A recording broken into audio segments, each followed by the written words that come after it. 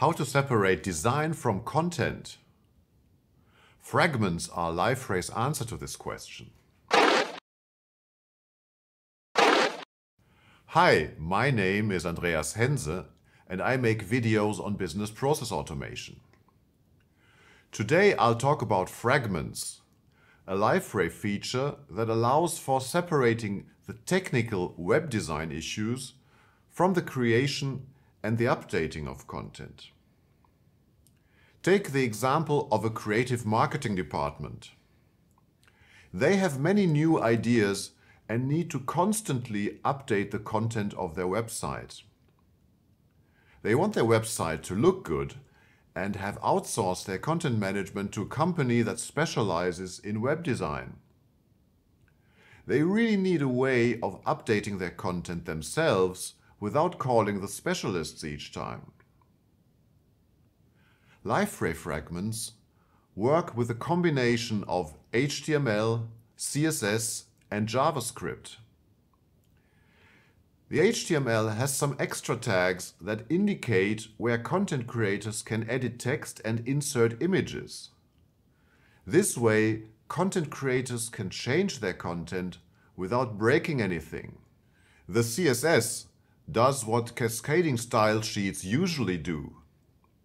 Determine how the HTML is presented in the browser. And finally, the JavaScript is for all the fancy stuff like interactive behavior. Let's see how this works.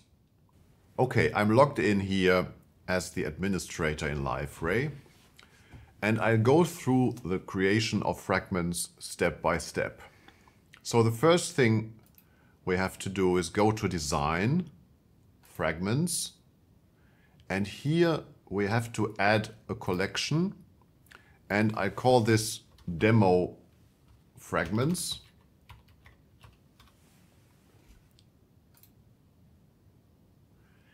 And now inside this collection I will add something that is called My Image Row.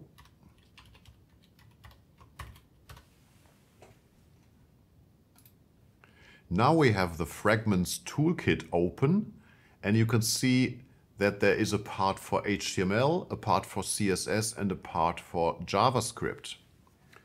So I'll first take some HTML from a file in the supplementary material and I'll copy it in there.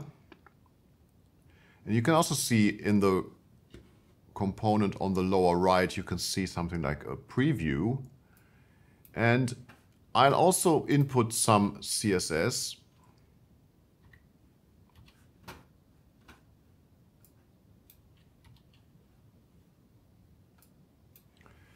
And if you look at this fragment number 34682, this appears in the HTML and it also appears in the CSS. What you can also see is that we have this special tag LFR editable. That means that now inside this tag there is something that the end user can change. And we can see that the text is editable and also the images. So we publish this fragment. And now we go to the site builder, to the pages, and we edit a page called Fragments here. If you don't have this page, you have to create it. And now here we can insert the fragment we have just created. So we can go down to the Demo Fragments section here and drag in this fragment we have just created.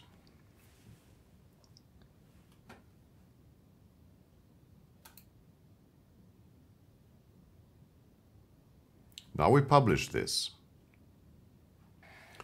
So now imagine that I am a different user. I'm now the content creator. And I go to my fragments page and I find this fragment here and I want to change the content here. So what I can do now is I can select these editable components that were flagged with this special tag LFR editable, and I have my image, my text, and second image and second text here. So I first start with the first image, and I can now select an image from the photos collection, and I can select another image from the photos collection,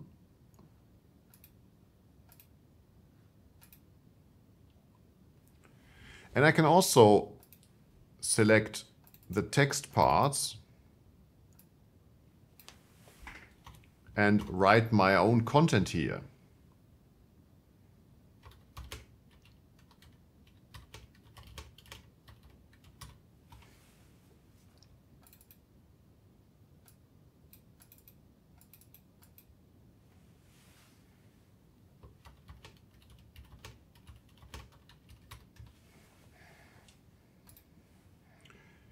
And then I publish this, and now we have this fragment in the page, and this is more or less how it would look like for the end user. So in the CSS, if you look at it, you can see that there is some kind of effect when you hover your mouse over the images. They become a little bigger.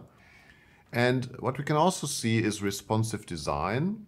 So if we say, okay, we want to look at it on a mobile phone,